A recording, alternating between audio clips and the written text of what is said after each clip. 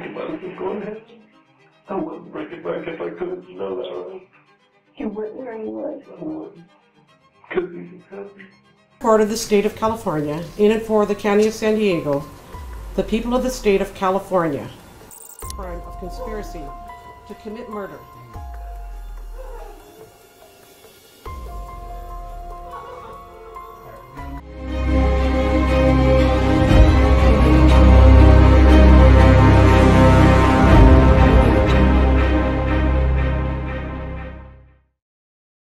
These are Seth Welch and Tatiana Fusari, who are facing charges for murder in Michigan. On August 2nd, 2018, Marianne Welch, the 10-month-old daughter of the couple, lost her life due to extreme neglect by her parents, Seth Welch and Tatiana Fusari. Child Protective Services had been involved with the family since 2014 when traces of THC were found in the system of their eldest newborn child. At the time of her death, Mary weighed a mere 8 pounds. It's unfathomable how a tiny baby could be neglected to such an extent. The worst part? Seth and Tatiana knew their daughter was severely underweight, but refused to seek medical help. They cited religious reasons and a lack of trust in the medical system. It's truly heartbreaking. She didn't have a breathing problem. She coughed one time to clear some birth fluid out of her lungs. Right. And they kept us under observation for 72 hours. He issued 2 separate flavors, forms of paperwork. One that had a bunch of notes on it saying all sorts of bad healthcare things we were doing wrong. When the investigation began, the sheriff discovered an unhygienic home filled with vermin, insects, and mold. Prosecutors also showed photos of the couple's home in disarray, full of bags of trash, even holding up the moldy mattress she was found on. They say she had been left unattended for more than 19 hours. Her crib mattress was torn. It was soaked through with urine to the point it pooled in a baby tub underneath her crib. That mattress was moldy. It was so moldy that there was mold on the wood part of the crib. It was a nightmare. The autopsy revealed that Mary suffered from chronic malnutrition, indicating that food and water were intentionally withheld. The couple faced homicide felony murder charges in August 2018. In June 2020, Seth Welch was convicted of first-degree murder and received a life sentence without the possibility of parole. Harsh, but some may argue it's well-deserved.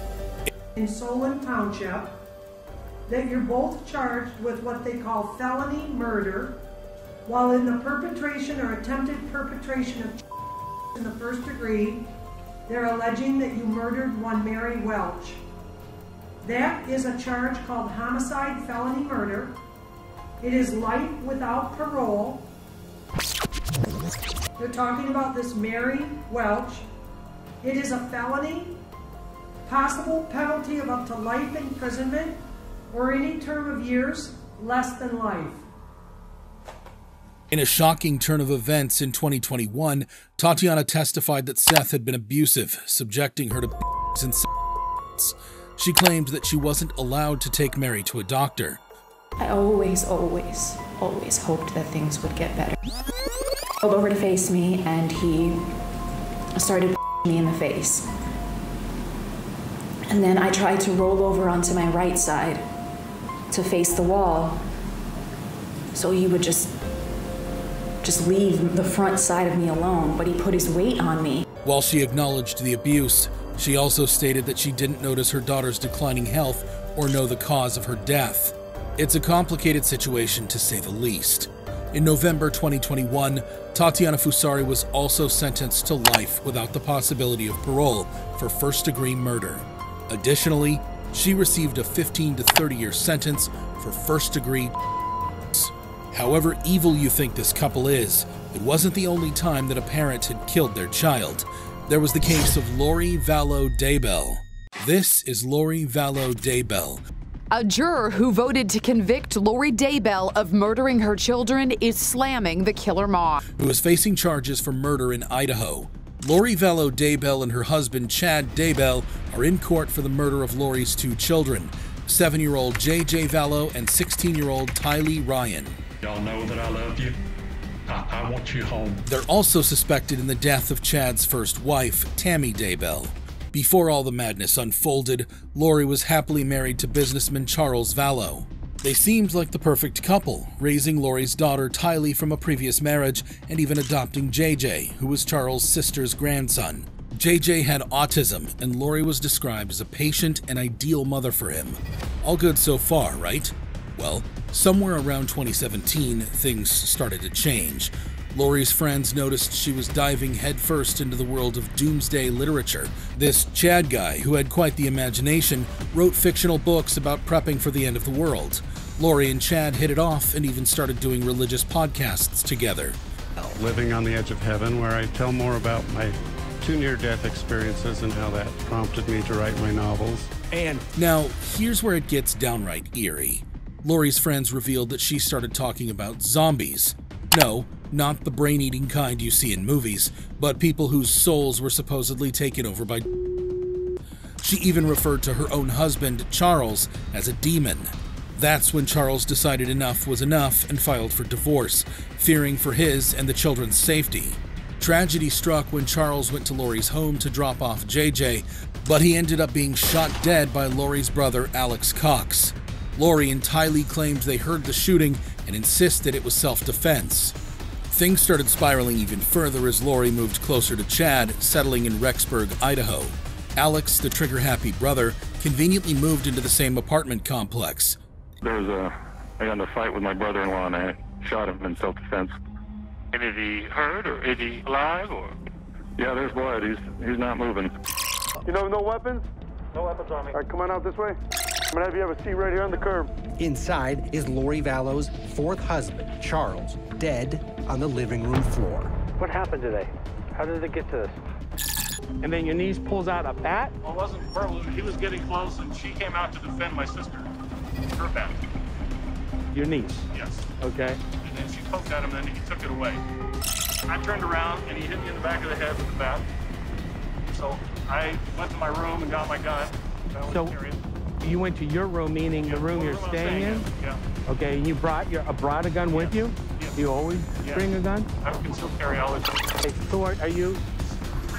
Okay, just stand over there for just a second, guys.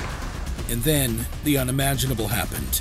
Both JJ and Tylee vanished into thin air. Please step up. These are beautiful young children. As the investigation unfolded, it became clear that something sinister was afoot. Suspicion fell on Chad's property when human remains were discovered in shallow graves. It was a heartbreaking discovery as they identified the remains of JJ and Tylee. Were found on the property of her husband. Lori and Chad were slapped with first-degree murder charges for the deaths of JJ and Tylee. Chad faced an additional charge for Tammy's murder. A jury dropped the hammer and found Lori Vallow Daybell guilty of all charges. Is Lori Noreen Vallow not guilty or guilty of conspiracy to commit first-degree murder of Tammy Daybell? Answer, guilty. As for Chad, he pleaded not guilty to everything.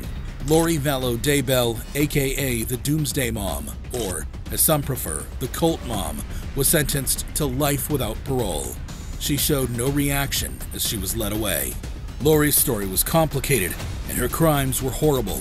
However, there are parents whose actions would shock you even more, like the case of Timothy Jones. This is Timothy Jones Jr., who is facing charges for murder in South Carolina. Timothy Jones Jr., a father from South Carolina, has been convicted of murder by a jury in the deaths of his 5 young children. During the trial, it was revealed that Jones confessed to exorcising his 6-year-old son, Natan, until he died.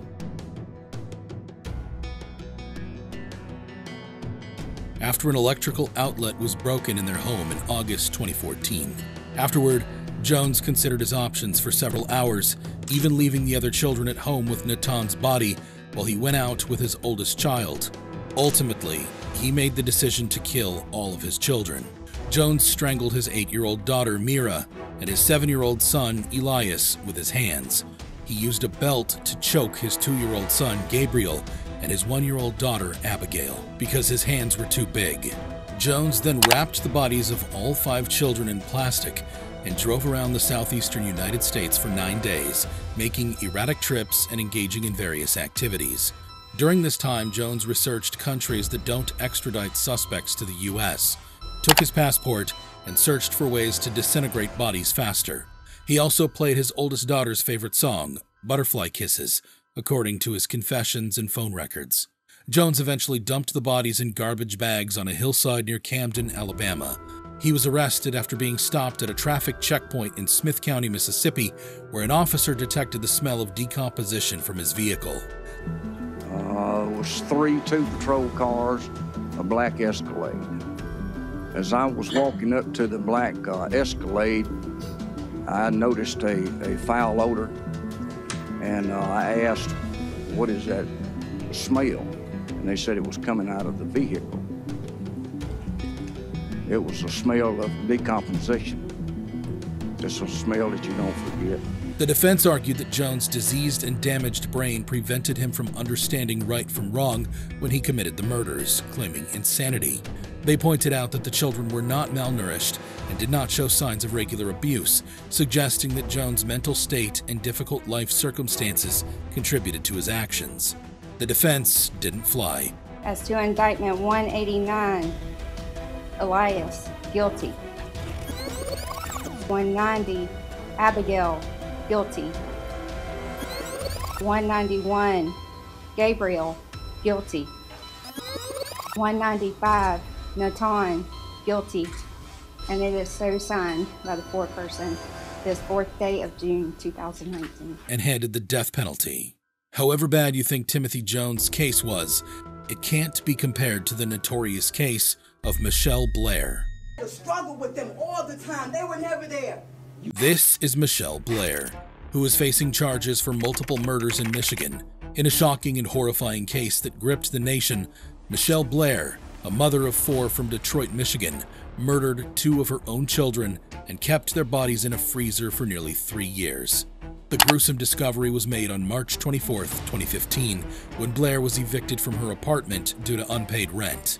During the eviction process, court officials stumbled upon a deep freezer in Blair's living room containing the remains of her 2 children, Stephen Barry and Stoney Blair. The police were immediately notified, and it was determined that the children had been dead for at least 3 years. The medical examiner ruled their deaths as homicides. Michelle Blair was arrested and brought to trial, where she confessed to the murders of Stephen and Stoney. To my understanding, to get a trial is to get to the truth, right? I'm already saying that I did it. I'm freely giving myself and accepting life in prison. My son is worth that to me. So what I don't understand is, from what I heard today, why the prosecutors are dragging their feet. If I'm already giving myself to you, like, hey, I did this, what's the problem? You get what I'm saying? I'm not going to come back like, oh, I didn't understand my rights. I'm not a coward. She claimed that she killed her children because they were her youngest son, Matthew. However, these allegations were never substantiated. Blair's confession revealed a disturbing sequence of events.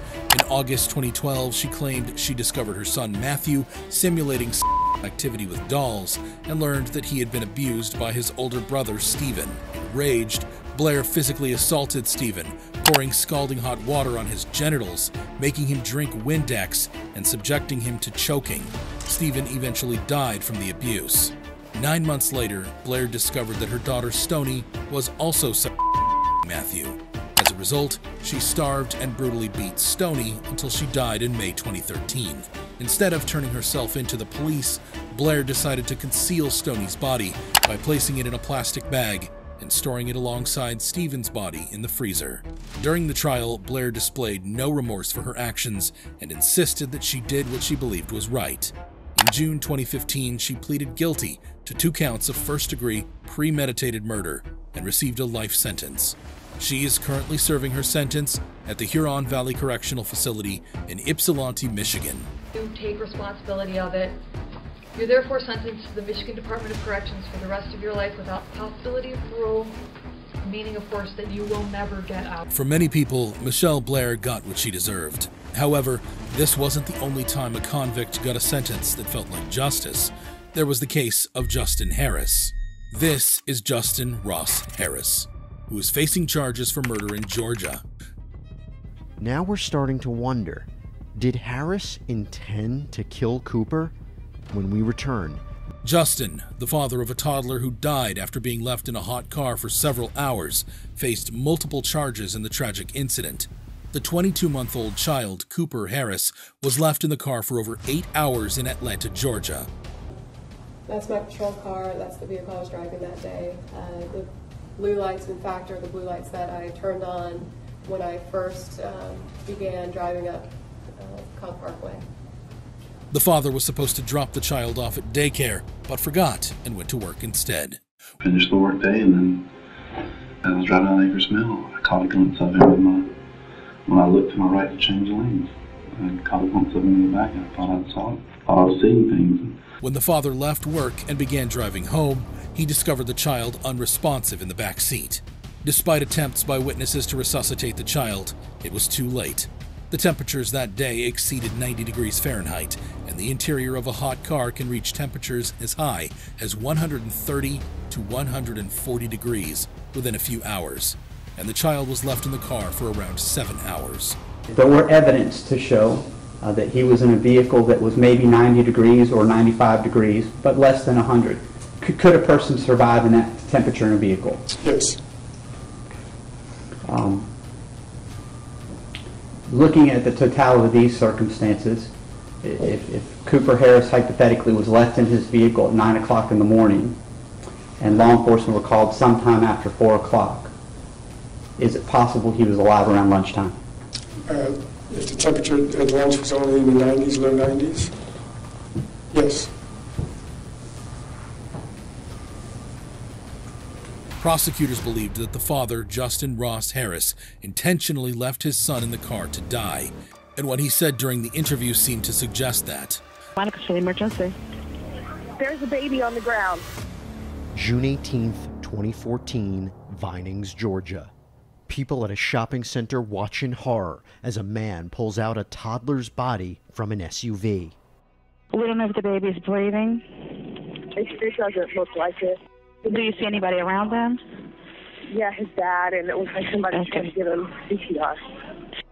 During the investigation, scandalous details about Harris's secret life emerged. Prosecutors revealed evidence of extramarital affairs, incriminating text messages, and sexual communications with other women, including a then 16-year-old girl. One of the most damaging pieces of evidence was a message sent by Harris himself, just moments before locking his son in the car, expressing a desire for an escape. Investigators also found that Harris had used online messaging apps to communicate with multiple women, engaging in explicit conversations and exchanging nude photos. And who Harris had been sexting during his marriage. How old were y'all when you met? I was 18. How old was he? His 30s. Did he have a wife? Yes. Did he have a kid? Yes. But he loved you and y'all were best friends? Yes. Oh, man, sex. Did he seem nervous or anything? Not at all. We would talk about like everyday things, and it did get sexual sometimes. Okay. And were pictures sent back and forth? Okay, well, these are different parts of your body, private parts. He discovered that he searched online for topics such as how to survive in prison and age of consent in Georgia. He had even watched a video demonstrating the deadly temperatures inside a hot car. Furthermore, prosecutors alleged that Harris had visited prostitutes in the weeks leading up to his son's death. Surveillance footage from Harris's workplace showed him approaching his car during lunchtime without glancing into Cooper's back seat, further raising suspicions. The defense attempted to exclude the scandalous online messages from the trial, arguing that they were irrelevant to the charges of murder. However, most of their attempts were unsuccessful, and the evidence was allowed. He was found guilty on 8 felony counts, including malice murder, cruelty to children, and criminal attempt to commit felony. Harris was eventually sentenced to life imprisonment without parole. If you thought these reactions were shocking, you'd be amazed at this video of parents who exploded on their kids' murderers in court. When he killed my son, man, he wasn't crazy then, but he crazy now.